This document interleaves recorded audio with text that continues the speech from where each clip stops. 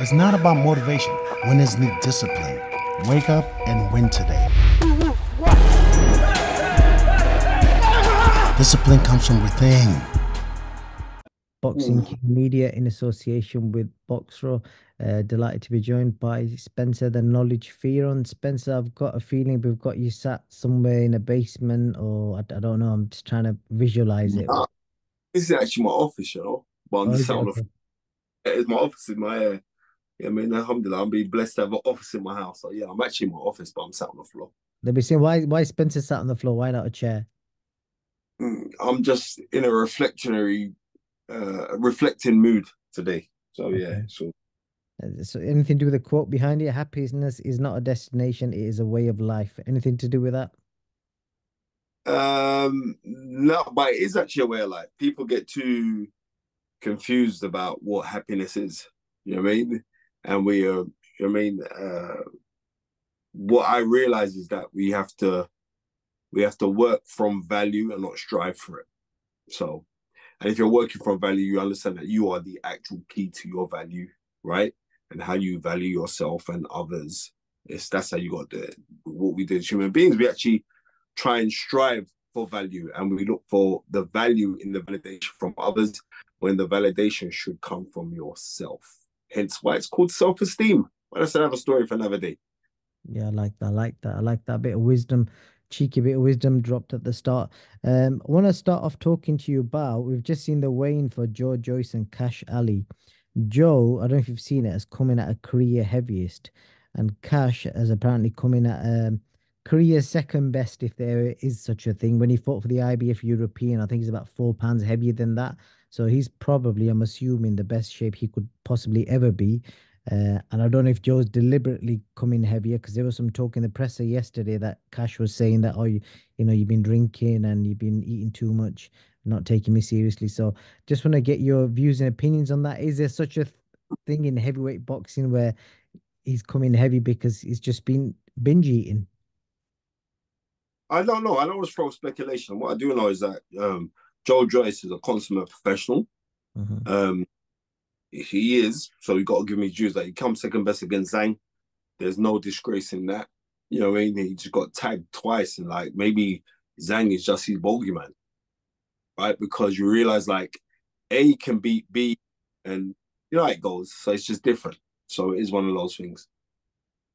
Do you give Cash Ali any chance in that fight? Because looking at the odds and uh, people's opinions, I think Andy Lee and the people that have seen Cash spar in gyms are the only people that are saying he's got an opportunity. He could win this fight.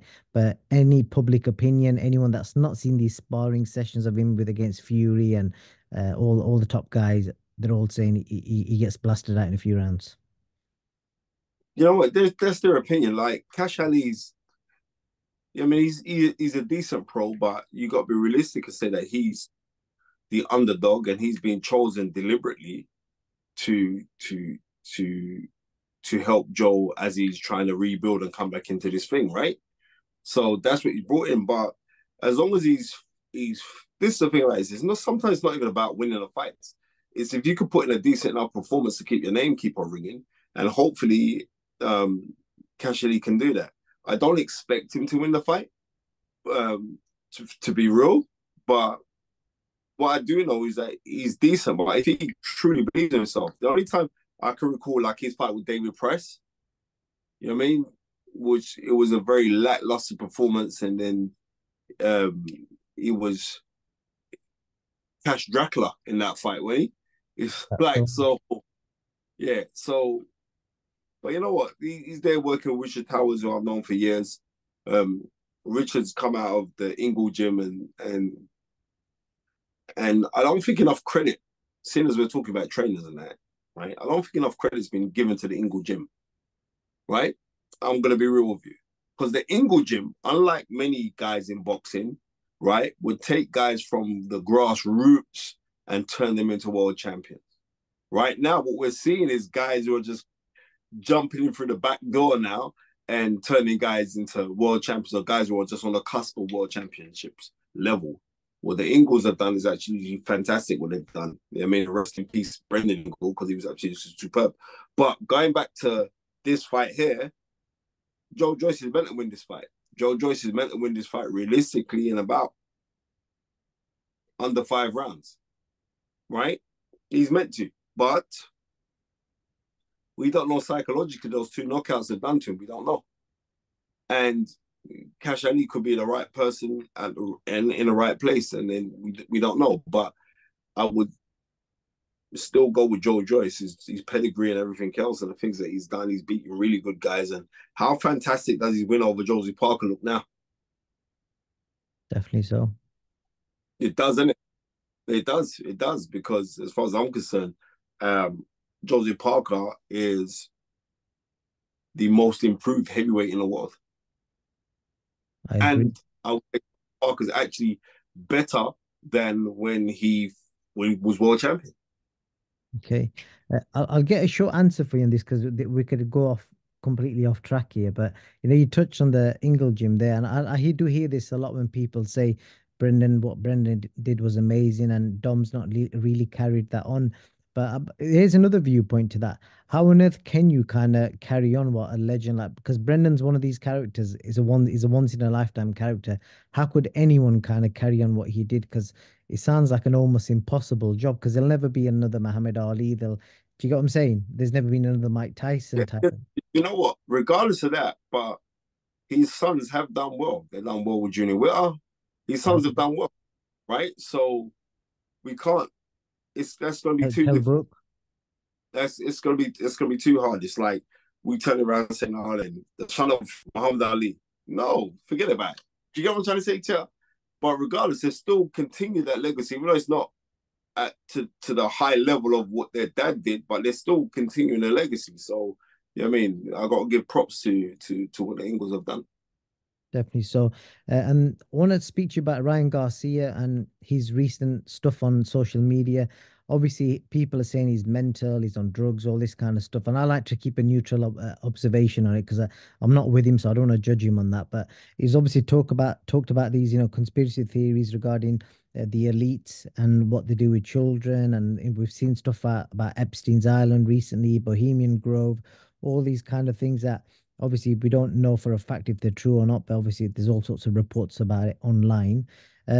What do you think should be happening in this situation? Like who needs to get hold of this situation? Because I was speaking to Gareth Davis earlier, and I said Derek James is quite a reasonable bloke. If he thinks there's any mental issues, surely you'd just refuse to train him. Yeah, but maybe I don't think there are mental issues. Do you know what I mean? Maybe that is just his opinion, and he's been thrusted into the spotlight. But he did come off and say something about mental health as well. I'm not a psychologist, so I don't know, right? But conspiracy theories, right, are conspiracy theories until they're proven as fact. So I'm not, you know what I mean? When he's touching on subjects that I'm not privy to, right? So I can't speak on that.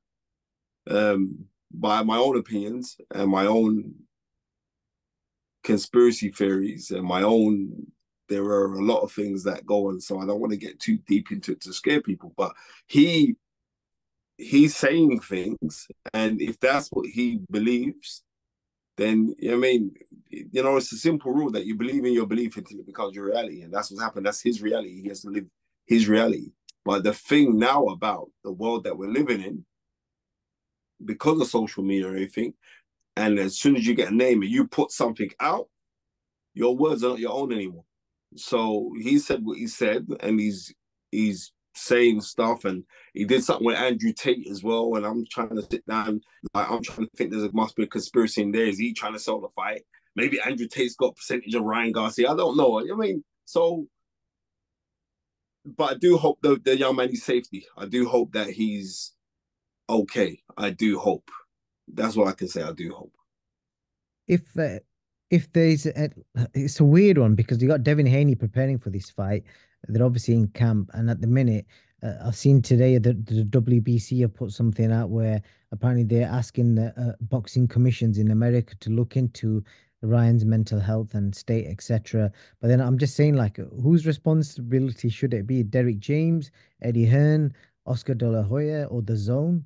Like, who should be making it? Because there could be fans in this situation that are buying tickets, Everybody flights. that you called, everybody that you called there, it's their responsibility because they have a vested interest in that fighter. So it's all of them. Because fans would be buying tickets for this event, booking hotels, all this kind of stuff. Yeah, but I still think he's gonna turn up and fight. Do you know what I mean? But I really do. We'll move on to big debate in the heavyweight division now. So Anthony Joshua blasts at Francis Ngannou, which I know you said you saw happening, and I know a lot of people didn't expect it to happen, but you said he was going to blast him in a round or two. Thinking media, don't just brush over. Oh, well, you said like it was nothing. No, you said it. Cool.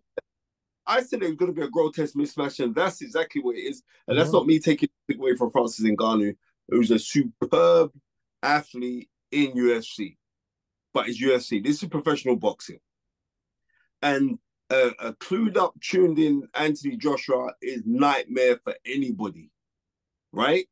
And it's the first time that I've seen Anthony Joshua look so fluid. He looked fluid. When I saw him against Wallin, he looked fluid against Wallin. But I said, look, you used to beat out Wallin in sparring. You beat him twice in the amateurs. So of course you're going to be fluid. But no, Anthony Joshua is looking fluid. And Anthony Joshua is a big problem for anybody. The debate now is, Eddie Hearn's coming out and saying AJ is the best in the world. He beats Usyk in the third fight. But the debate in this is, because I remember when the fight... I agree with Eddie Hearn that he beats Usyk in a third fight. Okay. I do. I agree with him. I really do think. So where does this argument sit? If Anthony Joshua's...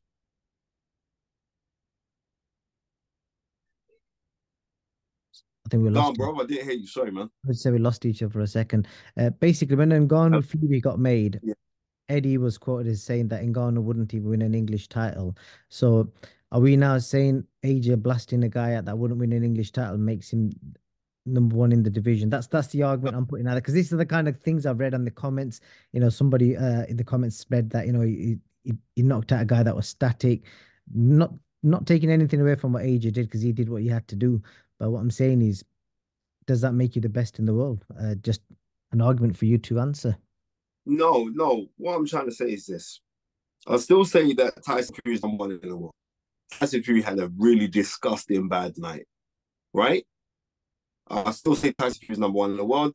I'll still say that Usyk is #2 in the world. And I'll say that Anthony Joshua is #3 in the world, simply because of the men. Both those other two guys are unbeaten. So, yeah, even regardless of Tyson Fury's last performance, Tyson Fury is still the #1 heavyweight in the world. And you know what I picked up from both Tyson and AJ, whether they've had a good performance or a bad performance, neither of them, especially when it's been a bad performance, have ever made excuses. And that's something I've kind of picked up in their characters that I don't think many people have. Have you noticed that? Because Tyson even now refuses to say that he had a bad camp or bad anything. He just says, yeah, because I asked him again last week. He was like, no, I had a perfect camp. And AJ, his performance against Franklin, etc. He's never said anything. He's just got on with it. Well, that is the real professional side to Tyson Fury. He's saying, well, I can't make no excuses, because he also knows you make excuses, you actually make things worse. Right? It is what it is, and that's it. No problem. We'll move on. Yeah, fair play. And if Fury and AJ did fight each other without going into breakdowns, etc., is it a 50-50? Is it 60-40? How do you see it right now? Looking at both men's recent form. I'm gonna say this, right? That unfortunately we're living in a world of microwaves. So people will forget the body of work that you've done. Right? Because as soon as AJ lost to Usyk, he was useless. Right? And when Tyson Fury knocked out Deontay Wilder in their third fight, Deontay Wilder is the greatest thing since Deontay Wilder. Tyson Fury is the greatest thing since sliced bread, right? Then all of a sudden now he boxed. He boxed Dylan White, and then he boxed Derek Chisora, and then he fights Ngannou, and now all of a sudden now Tyson Fury is useless. Come on, man, right? But all of a sudden, we've seen a body of work and a good man that Anthony Joshua's beaten. He loses to Usyk, and then all of a sudden, Anthony Joshua's useless. You know what I mean? I'm saying whoever's got their mind right come fight night, if those two were to go and fight each other, that's the guy who's going to go and win. Seriously, right? Because Anthony Joshua, under the guidance and tutelage of Ben Davison, and Ben Davison would be the catalyst in this fight. Ben Davison would be the one why, if he worked with Anthony Joshua, then Anthony Joshua could possibly beat Tyson Fury, because he knows the flaws, he knows all these things of Tyson Fury. If Ben Davison in Anthony Joshua's corner, then I'm tipping Anthony Joshua to win that fight. Should be a fascinating build-up. And the last thing I want to speak to you about, Spencer, news kind of broke in the last couple of days that Chris Eubank Jr. is now a free agent. Nothing's come officially from his team, but it may appear that that is the case. Have you heard anything? I heard the same thing as you. Okay. Where do you think Right. he should be going, and what fight should he be kind of taking? Because it seems like he holds all the keys to his own kingdom now. He does, and I'm just going to be real with you, right? Chris Eubank, and forget about that Chris Eubank Terence Crawford fight. That's nonsense. That's in the gym. Yeah, let's just call this one out. We get good publicity from it. That's rubbish. That's not happening. No talk ever. There is no talks whatsoever. I put my life on it about that fight happening. Okay. Right? That's just, yeah, let's just get some story out there. Simply to take the shine off of Conor Ben with them in talks about this Manny Pacquiao thing. But and people so stupid, they're buying into it. But is Pacquiao Ben the same sort of thing? No, because one's a jaded legend fighting an up-and-coming guy who's still got things to clear up. So no, it doesn't. Still a great fight. You know what I mean? It's still a very good fight because it's still Manny Pacquiao. And yeah, but you know, the game's the game, man. The game is the game.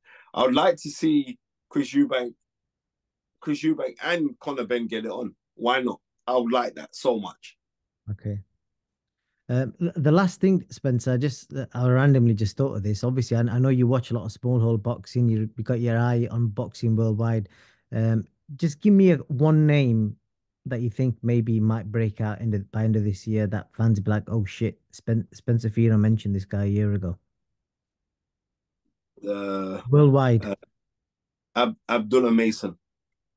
Oh yeah, I've seen him. Top rank fighter, yeah. Top rank fighter.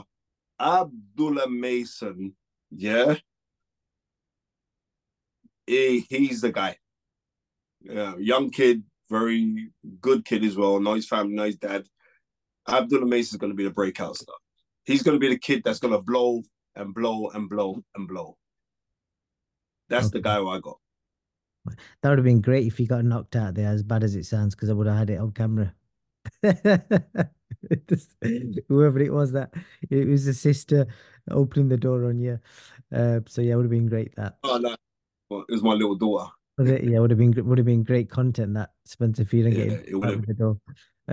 Spencer, I appreciate your time, and I hope Ramadan's going well for you. You've got another 10 minutes or so to open your fast, and yeah. What's on the menu? What are you eating today?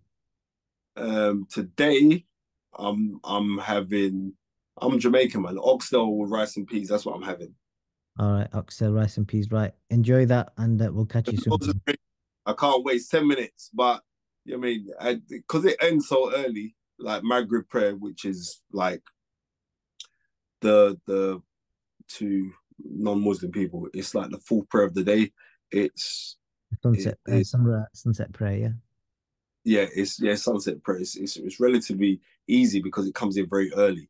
I remember back in the day, man, it was like 9:30. Do you remember? Yeah.